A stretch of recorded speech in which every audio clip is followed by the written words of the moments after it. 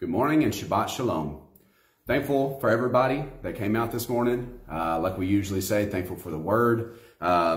Just thankful for how personal that he is to us. Thankful for the things that we go through in our lives. The teachings we've been watching recently, I enjoyed those. Thankful for that stuff, things that they teach us out of that. We'll go ahead and start this morning. So if you would, let's all stand and turn to Proverbs 2. I really like Proverbs. I really like wisdom. I like thought. I like ideas. So that's what we'll get into this morning. So Proverbs 2, and we'll go ahead and start in verse 1. My son, if you accept my words and treasure up my commands with you, so that you make your ear attend to wisdom, incline your heart to understanding. For if you cry for discernment, lift up your voice for understanding. If you seek her as silver and search for her as hidden treasures, then you would understand the reverence of Yahuwah. Let's lift up our eyes. Yahuwah, thank you for this day that you have given us, Yah. Thank you for your love. Thank you for your word. You're just so great and magnificent. We just want to reverence you and be in awe of you always, Yah, because your wisdom is so above our wisdom, Yah. But even in that word as it speaks, let the wicked man return. Let the wicked man repent of his sins and learn the ways of Yahuwah and learn the thoughts of Yahuwah, that we might truly be in reverence and awe of you. We're thankful for everyone who is present here this morning, Yah. I pray that we would have focus on you, that we would relieve our hearts of the worldly cares and just so focus on your word, that you would join yourself to us, Yah. We pray. You're so great and magnificent. We just want to praise you and say hallelujah. Speak for us at this time. Give us a clear mind, Yah, that we just might reverence you, respect you, and just thank you for how you keep us and preserve us in our lives. Baruch Hashem. Hallelujah. Amen. So just basics in the very beginning of this, and you probably understand the title of the message the more that we get into it, but just very thankful this morning. Proverbs 2, my son, if you accept my words and treasure up my commands with you. So all of this that he's saying in the very beginning leads up to verse 5. Then you would understand the reverence of Yahuwah. Okay? We know that reverence is fear. We know that reverence is awe. We know that it's a reverential respect. Okay? We've talked about before, and we just continue to repeat, that the greatest way that you can show respect to somebody is if you listen to them, if you obey them. So we see that, and it'll make a lot more sense later when we get into it.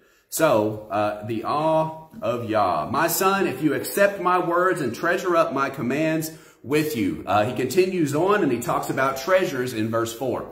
You know, and this is what we're going to get into this morning, thinking about how much people love wealth.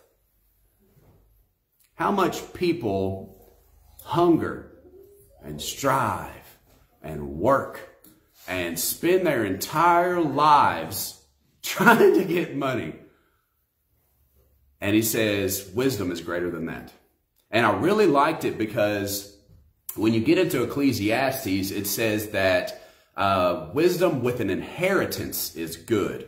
And in some versions, it makes it almost sound like wisdom is the inheritance, or wisdom is an inheritance. And that's not how it's intended to be. It is wisdom with an inheritance.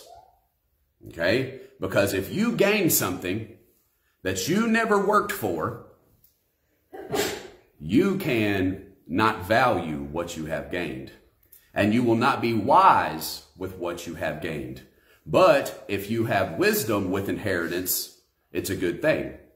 And that's what he talks about in Ecclesiastes. And it's really good because some people who gain things use all their substance.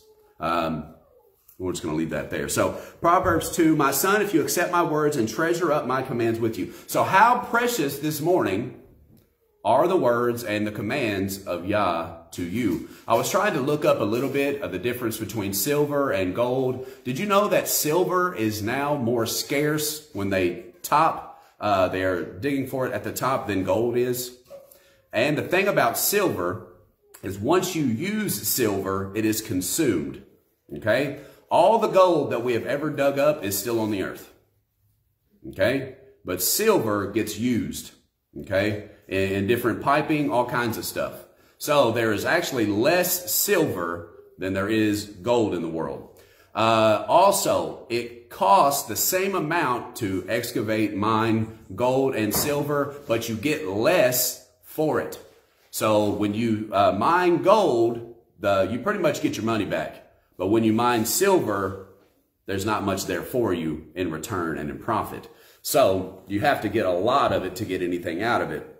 But nevertheless, silver is more scarce than gold. So, my son, if you accept my words and treasure, very important word, treasure up my commands with you. That word treasure is hide. It means to treasure up. It means to store up. It means to hide. It means to hoard,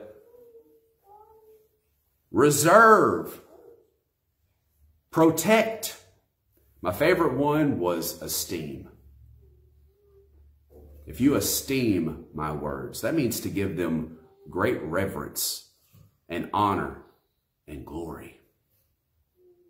How precious is the word to you? And when we continue on in this is what we get out of it when we get into verse 5.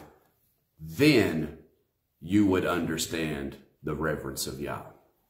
My son, if you accept my words and treasure up my commands, that is to protect them, hoard them, reserve them. Can you get enough? Can you ever get enough? And the thing that I'm learning through studying is you really have to dig. And by dig, what I really mean is sometimes these translations that we have are not necessarily what it is saying. Okay? You know that verse where it says, it talks about being a friend. In order to have friends, you must first be friendly. Okay? That's not what that says. That's not what that says. It talks about sometimes friends can deceive you, but there are friends that stick closer than brothers. So you have to dig. And the more that we get into this, you understand that it don't come free. It does not come free. There is work involved in studying. And the thing is, the more that you study, the wiser you get. But not only that, you have to realize that it's a great sacrifice because of what you know. You might know this now, and now you have to sacrifice this because that is in your life. The more you know, the harder it gets. Okay? But that is that's no excuse to not learn. Treasure up the commands. Esteem them. They are honorable. They are glorified. So that you make your ear attend to wisdom. That word attend is incline. It is to be attentive. Attend. Pay attention. Okay? A lot of times when we come in here, what are we thinking about? Are we thinking about the rest of the world? Are we thinking about what's going on? And somebody talked to me this week about Sabbath. What do you talk about on the Sabbath? Are we talking about the world on the Sabbath? We talk about worldly things on the Sabbath. So I think about that. So that you incline your ear. Pay attention to what's being said. Pay attention, regard.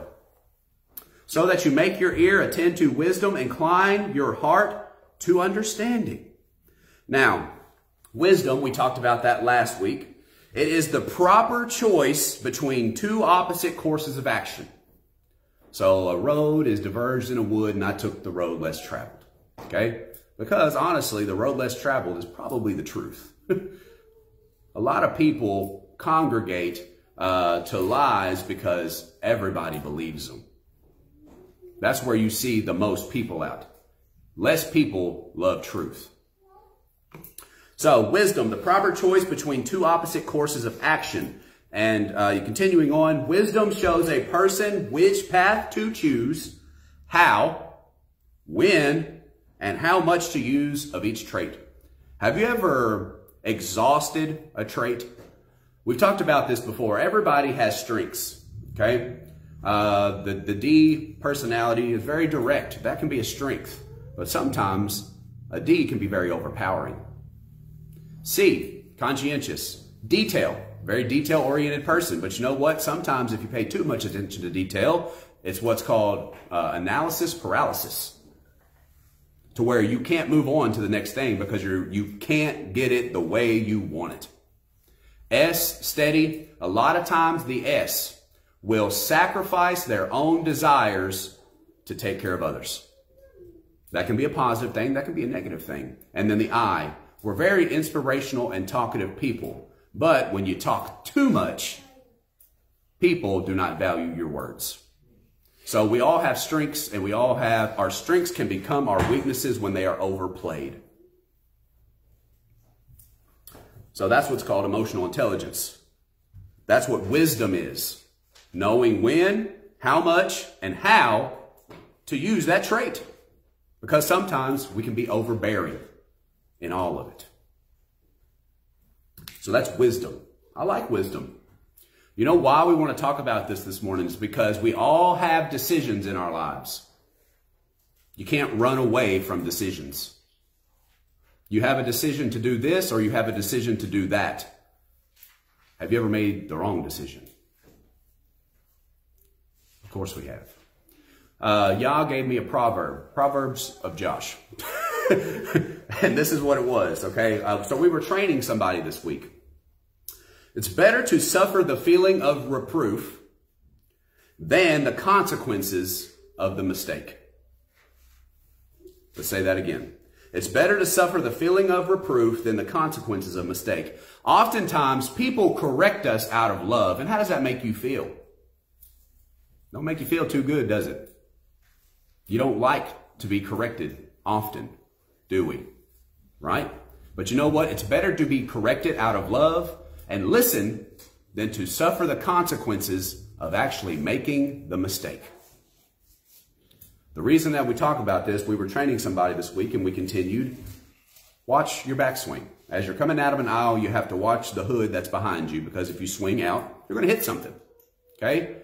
Now listen, if you listen to somebody who's correcting you, it's a lot easier to do that than to suffer the reproach of making the mistake. And you know why? Because after it happens, we are our own worst enemies.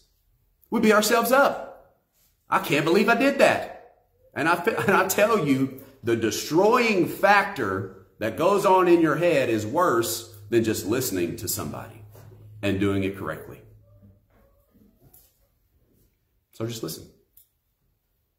Just listen. And you think about Yah. If he corrects you, it's easier just to listen to him than feeling the dread or feeling the remorse of making that mistake. So, incline your heart to understanding. We talked about wisdom. You all have choices. We all have decisions in our lives. Wisdom shows the person which path to choose, how, and how much to use of that trait. Understanding is one's ability to deduce. Now, what does deduce mean? Deduce. Okay, anyway. It is draw a logical conclusion from one thing or another. That is what understanding is. It is drawing a logical conclusion from one thing or another. So, in order to gain wisdom, you have to have understanding. Okay? This path has got thorns and ditches. This path looks fairly straight. I'm going to take this path. Okay? You are deducing your options. Now, what it talks about is Binah. Binah is understanding. It is understanding, and it flows from within. As one analyzes, examines, and plumbs the depths to bring forth hidden perceptions. That is understanding. So you have wisdom and understanding. So that you make your ear attend to wisdom, incline your heart to understanding. For if you cry for discernment, lift up your voice for understanding. Sometimes I feel like we cry more for money than we do for wisdom and understanding. More people in the world would rather be rich than smart. So he's talking about lifting up crying. Now, this is also a desire, a hungering. Lift up your voice for understanding. If you seek her as silver and search for her as hidden treasures. You think about how much effort has to be put in to mine and to dig. It is work. It takes effort. It is labor. That's why he connects the two. Now, let's talk about this because it gets better. When you do all this, you accept my words, treasure up my commands, incline your ear to wisdom, incline your heart to understanding, cry out for discernment, lift up your voice for understanding, seek her as silver, and search as hidden treasures. There's a desire there. You think about the gold rush. People went nuts, mad over the gold. I'm going to California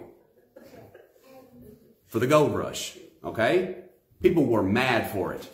If people were as mad as for gold or silver as they were for wisdom, we'd be a lot better off. But notice, he says, when you do this, and only when you do this, then you would understand the reverence of Yahuwah. When you cherish his words, when you treasure his words, you esteem his words, you cry out for discernment. You want it as much as you want money, silver, gold. Now, this is what we get out of it.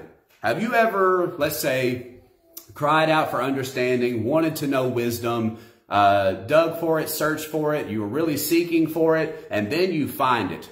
And then when he reveals it to you, how awesome is it? How great is it? So when you do that and you have that desire, this is what the title of the message is, the Awe of YAH. That's what reverence is. Notice, when you do this, then you would understand the awe of YAH. You would understand the reverence of YAH.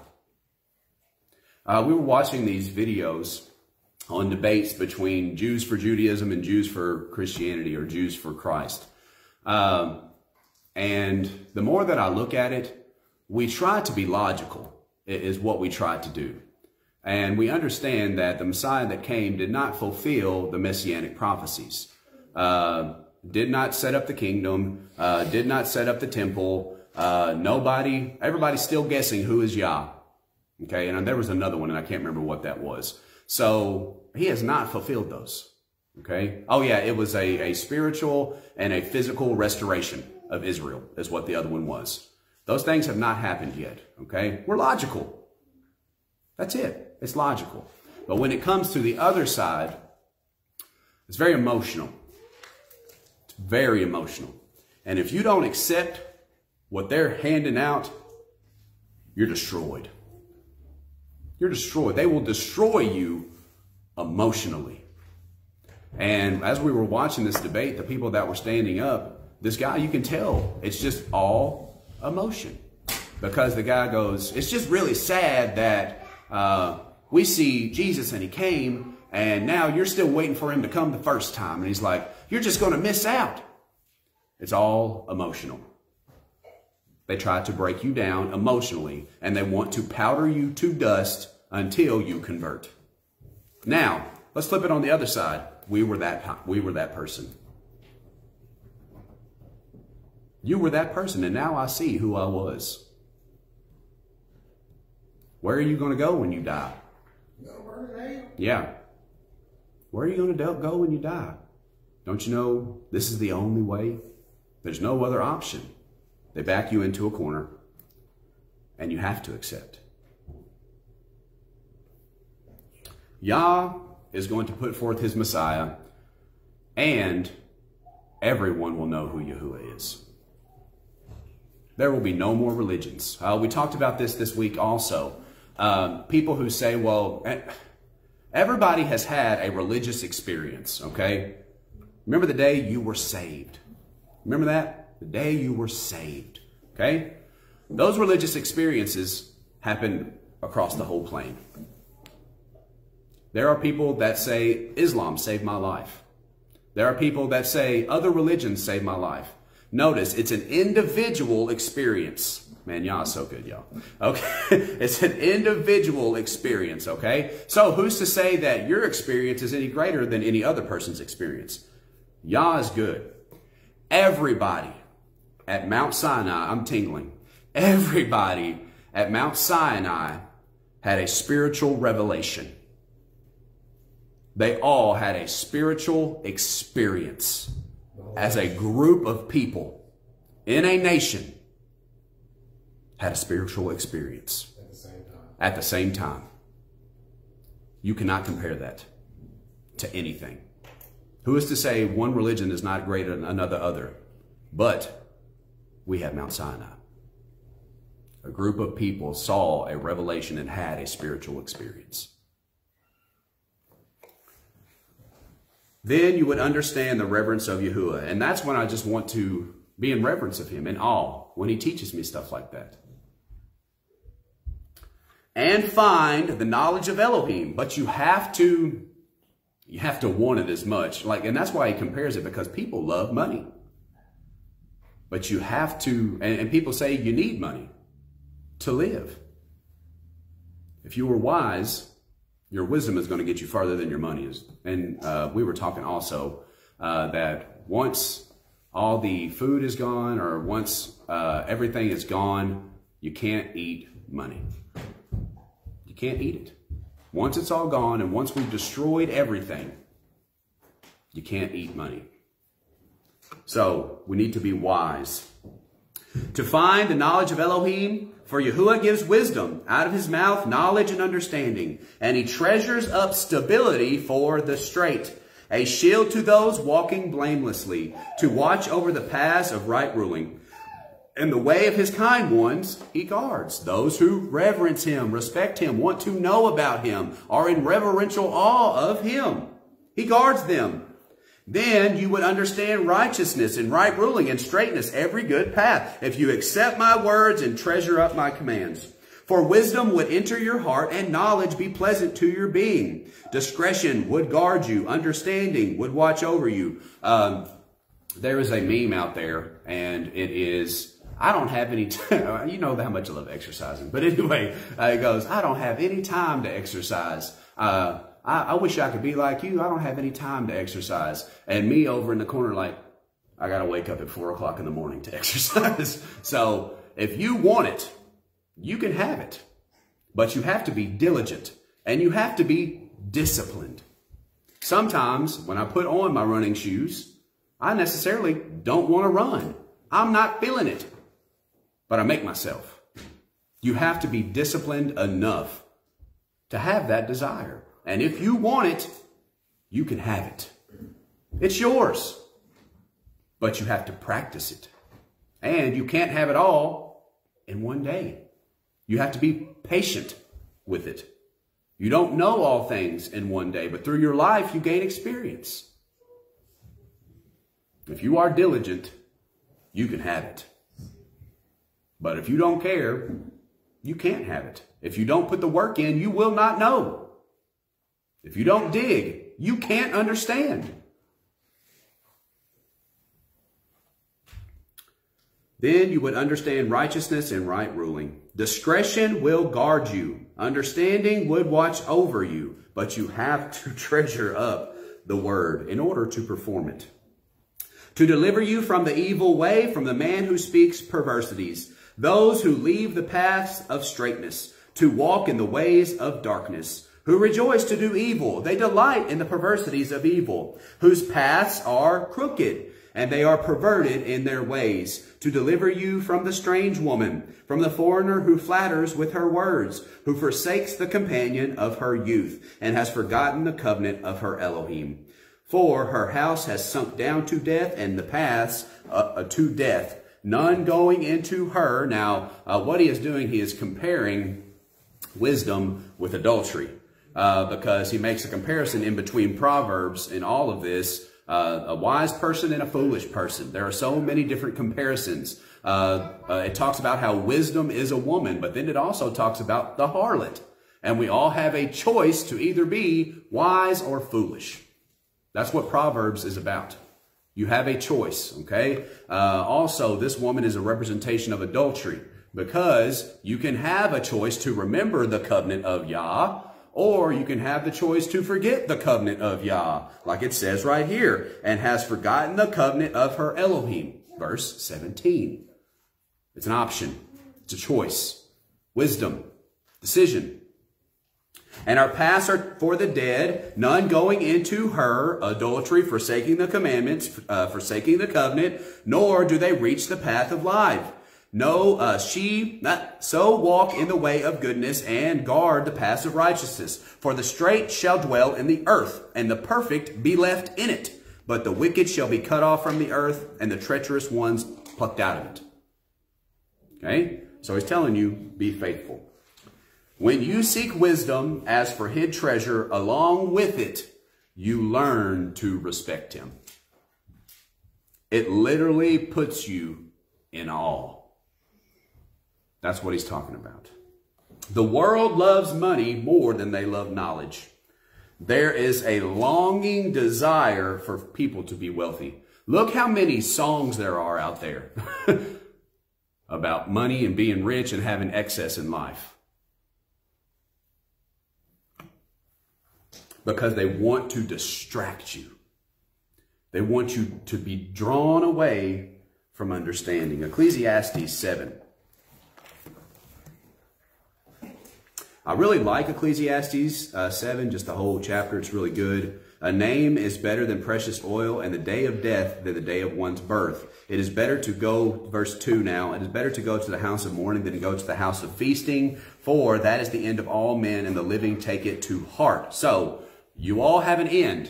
That's what he's saying. Nobody escapes death. That's what he's saying. Everybody has an end. And consider that we all have an end. It is better to go to the house of mourning than to continually be a fool in feasting. The reason is, and what they talk about this in these verses, is that when you go to the house of mourning, when you go to the funeral, they tell you eulogies.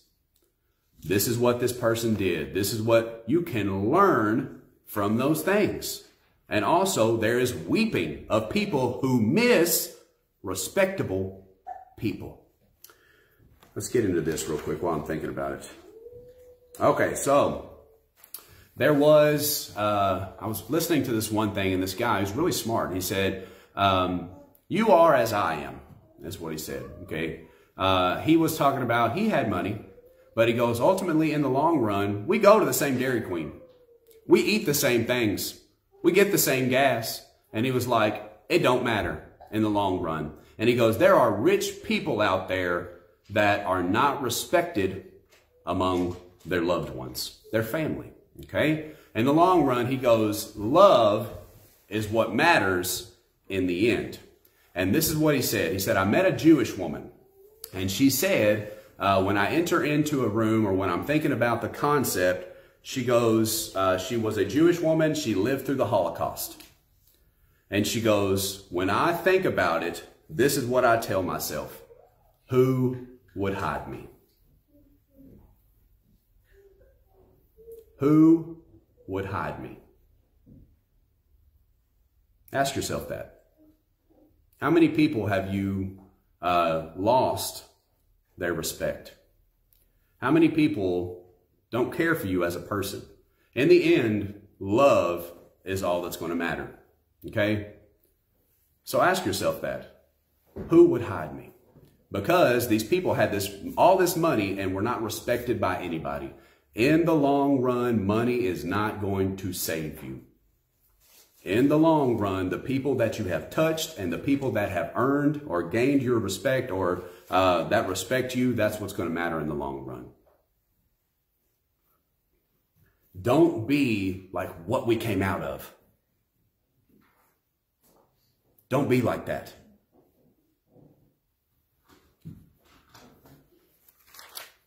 So Ecclesiastes 7 and 8, the end of a matter is better than its beginning. The patient in spirit is better than the proud in spirit. So realize all things take time.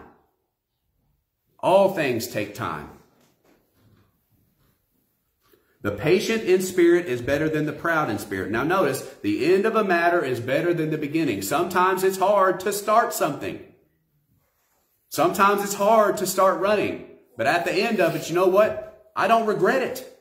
I'm glad that I did it. I feel a lot better. When you're running, there's a thing called runner's high, where you're just in the mood and you're in the mode.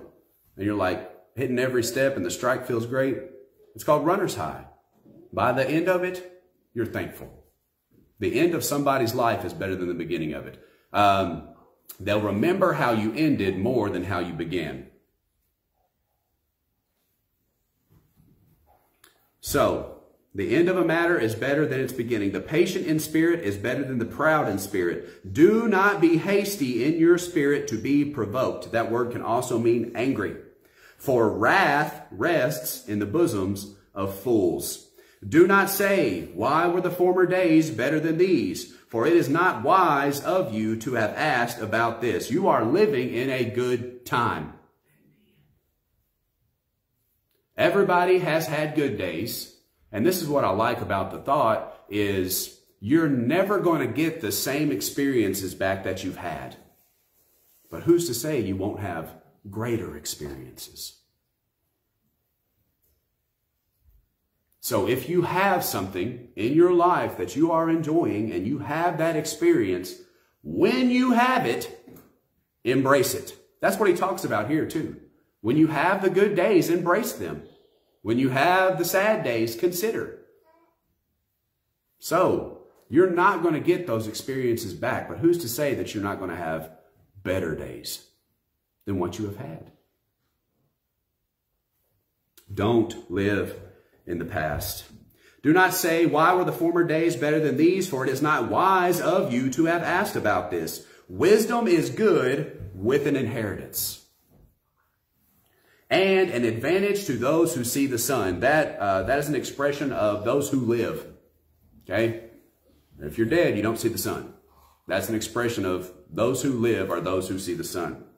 So, wisdom with an inheritance is good, and an advantage to those who see the sun. For wisdom protects as silver protects. So he's talking about both now.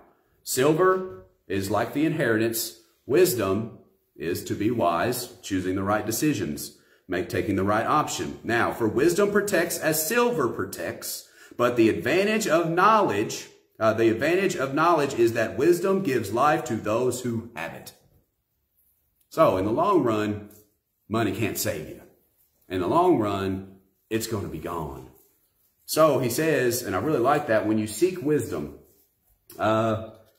in the beginning, some things are hard to understand, but in the end, we shall see clearly. Some of these verses, I think it was in verse 11. Yep. So verse 11, an inheritance is good when used wisely. The BBE says wisdom with an inheritance is good. The ISV says wise use of possessions is good. It brings benefit to the living. But in the long run, what does he say? Wisdom is good. For wisdom protects as silver protects, but the advantage of knowledge is that wisdom gives life to those who have it. Silver does not give life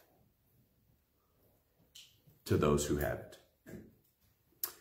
See the work of Elohim, for who is able to make straight what he has made crooked? Be glad in the day of prosperity. But in the evil day, or the day of calamity and trouble, take note that Elohim has also appointed the one as well as the other, so that man should not uncover what is after him. Sometimes he puts us in situations that we necessarily didn't want to be in. Why? For us to understand Yah is in control. You don't know what's next. He has control over all things. He puts you in situations that you might be humbled. Anything, life can change in a moment. So, I also put a little star here. A person slow to anger is wise. Money doesn't give life to them that have it. It doesn't make your life better. And I know the people that strive for money are never satisfied. And the reason I say that is because you can never have enough. They say it's easy to make money, but it's hard to save. Money doesn't get you as far as wisdom. People can have a lot of money, but in the end, only wisdom saves. That's why it says it's good to be wise with your money. It's good to be wise with an inheritance. Sometimes you can't always buy everything that you want, because otherwise you would have nothing. So, in the end, love is what matters. Rich people can become heartless people because they begin to love their money more than those around them. Remember, a Jewish woman lived through the Holocaust, and this is the question she asks herself: who would hide you? Yah did say, now realize, rich in wisdom, Yah did say, love your neighbor. Yah did say, love the stranger. How have we treated one another? Talking about earning people's respect. Who respects us enough to hide us? Have you gained people's respect? Proverbs 15.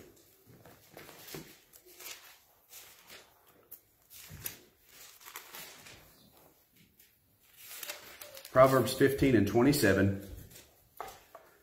He who is greedy of gain troubles his own house, but he who hates bribes lives forever.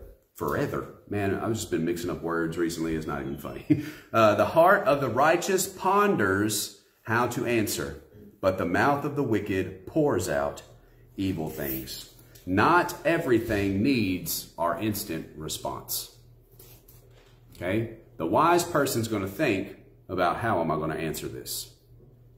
Okay? And this is, we're still talking about the same concept, gaining respect. We talked about, then you shall know the reverential awe. When people seek Yah's commands and seek Yah's wisdom as they do for silver, then they understand the awe of Yah. Okay? And when you have that and you share that with people in a respectable way, you gain their awe. You gain their respect and their reverence. So, not everything that people say to us, and just like we were talking about in Ecclesiastes, the patient in spirit is better than the proud in spirit. Not everything needs our instant response. Continuing on, where I was at, 15:27. The heart of the righteous ponders how to answer, but the mouth of the wicked pours out trouble, evil. Yahuwah is far from the wicked, but he hears the prayer of the righteous. The light of the eyes rejoices the heart. A good report gives marrow to the bones. An ear that hears the reproof of life dwells among the wise. What we were talking about. Listening. Hearing. He who ignores discipline hates himself. He who listens to reproof gets understanding, the ability to deduce, the ability to break it down and make the right decision. And notice how it said, the heart of the righteous ponders how to answer. But he who listens to reproof gets understanding. The reverence of Yahuwah is the discipline of wisdom. Therefore, you are to discipline yourself in order to make right decisions. And before esteem is humility. That is to be humiliated. I really like the quote, a humble person is one who accepts their faults and does not boast in their strengths. That is what it means to be humble. Continuing on, that person ponders, they study, they meditate, they devise how to answer. Life is full of decisions. Study to make the right ones. Studying is work. It takes effort to learn and apply. Finding the truth takes diligence, patience, time, effort, hunger, passion. It takes work. It takes devotion. You have to be devoted to it. Deuteronomy 31.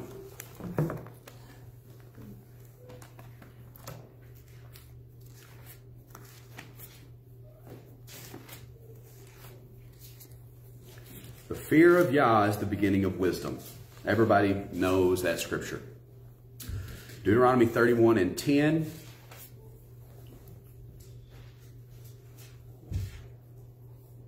And Moshe commanded them at the end of 7 years, at the appointed time, the year of the release, at the festival of Sukkot, when all Yisrael comes to appear before Yahuwah, your Elohim, in the place which he chooses, read this Torah before all Yisrael in their hearing. Assemble the people, the men and the women and the little ones, and your sojourner who is within your gates. So everybody. Assemble everyone.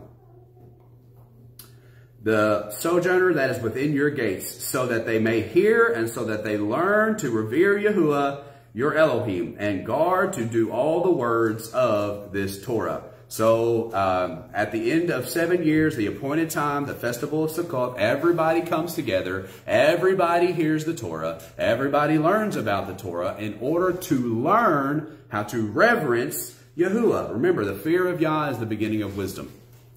That everybody would become just in awe of him as a group of people. Remember, I talked about the greatest way to respect somebody is to listen, obey. And that's what he wants from us. Assemble the people and their children, everybody who have not known it should hear and learn to revere Yahuwah your Elohim as long as you live in the land you are passing over the Yarden to possess. The Torah teaches you to reverence Yah. Learn. They shall learn to fear. That is, they shall teach. They shall exercise the reverence of Yah. They shall be taught the reverence of Yah. They shall be trained to respect him. They shall become experts. They shall become skilled. The fear of Yah is the beginning of wisdom. Yah deserves our respect. But when you love his commands, you seek it as for hid treasure, then you see it. Like we talked about, when you are digging for something that you really want to know and he reveals it to you, you are just in awe. Psalms 119:1, and we'll close out. Baruch are the perfect in the way who walk in the Torah of Yahuwah. You regulate, you conduct, conduct. Can't remember what the other one was. Your way of life. That's what the word walk means. Who walk in the Torah of Yahuwah. Baruch are those who observe his witnesses, who seek him with all their heart. All. That is a desire to know him. Seek him with all their heart. Even they shall do no unrighteousness. They shall walk in his ways. It's better to suffer the feeling of reproof than the consequences of making the mistake. We all have decisions in our life. Seek Yah. Learn wisdom. Learn how to make the correct decisions. What do I need to do now? And in order to do that, you have to have wisdom and understanding. Understanding, the ability to deduce the situation through analyzing, through conducting. You have to know which way to choose through comparing them both. Yah is good. Seek Yah with all your heart. Thank you. Yahuwah, thank you for this day that you've given us, Yah. Your love is so good. Thankful for your wisdom, how you deal with us, Yah, your peace and your patience with us. Keep us and preserve us, Yah. We just pray over the congregation here, just that we would walk closer to you, Yah, and further from the world. We just want to hold you with utmost respect and reverence, Yah, for there is no one like you, and we can say that with the humblest of hearts. Yah, you are so good, so great, so magnificent. You are with the righteous. You are the one who has created the heavens and the earth, and you hear our prayers. We lift you up on high. We thank you for who you are. Baruch Hashem. Hallelujah.